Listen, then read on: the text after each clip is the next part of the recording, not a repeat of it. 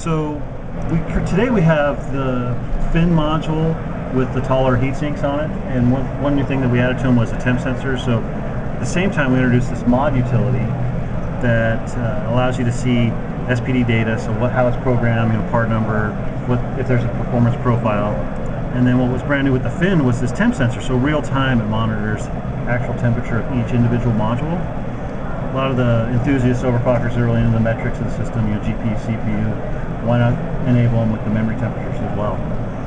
But with Smart Tracer, our current tracer just has the static lights, specific color, specific pattern, and they change speed and frequency of the LEDs on actual memory read writes.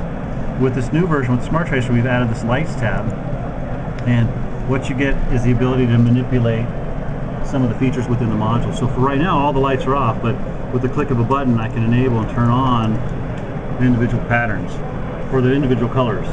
And we can also switch colors. There's two different color combinations actually in this machine. There is a orange and blue set of sticks. So one channel, one set of channels set up with orange blue, and then there's a red and green set of modules. On top of that, I can change the pattern on the fly. So there's 4 preset patterns. This is one we call lava.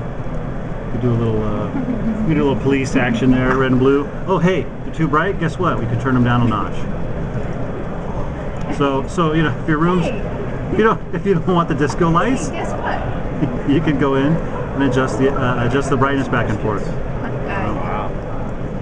And then again, you have the pattern ability to change.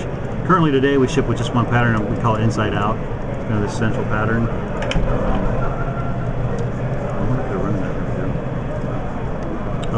So here now it's actually running a mem test, so you'll see that the frequency of the LED patterns change based on the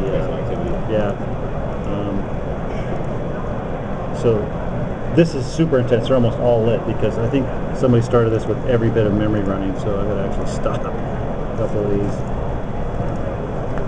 But again, it adds some features that the user can customize the look and feel inside their case to match whatever suits their mood, or if they want to kind of take a break from the lights, they can turn them off. You can also change the pattern of the ground effects lights that are on the bottom of the modules. Those are constant glow. So independently you can do the top activity or the bottom running lights. Again, change the brightness, change the pattern, and change the colors between 2 options. And lastly, we can actually get some usage information, so we can show you current voltage that the modules are running, and how long the system or the actual memory has been powered up. So these particular modules have been running 4 days, 4 hours in this machine, and then it gives you sort of this pseudo odometer that kind of gives you. I'm not sure exactly what this 40 trillion whatever number is, but it's a low usage. We've got to get the engineers to give us an exact breakout on when it changes. But